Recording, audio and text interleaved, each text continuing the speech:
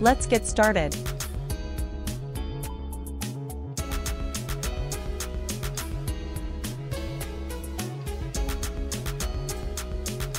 (1939) Dion DeMucchi. Rock singer, songwriter. One of the greatest artists before the British invasion, known for singles like Runaround Sue, 1961. Inducted into the Rock and Roll Hall of Fame in 1989. He is the father of Pasquale, a vaudeville performer. He performed his hit The Wanderer alongside Paul Simon at the Rock and Roll Hall of Fame concert in 2009. 1941 Martha Reeves. R&B singer. For Martha and the Vandellas, she sang Dancing in the Street. In this series, we're paying homage to the musical legends who were born on this day. From rock and roll pioneers to jazz greats, we'll take a closer look at the lives, careers, and legacies of these talented artists.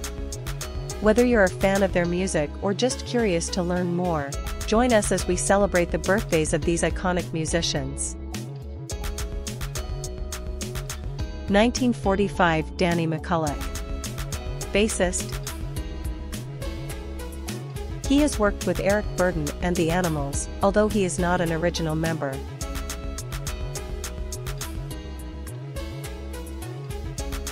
(1950) Richard Branson. Record executive. The owner of Virgin Records is Richard Branson.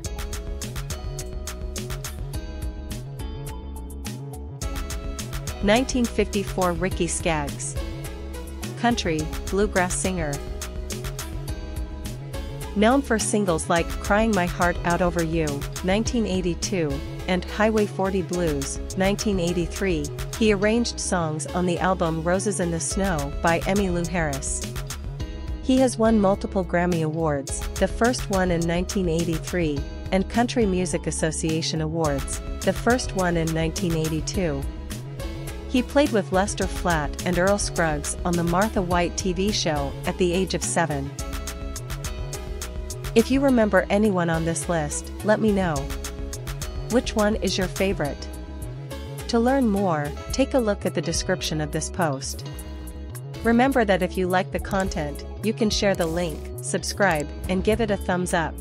This was a program for Music and Life by Karlos M.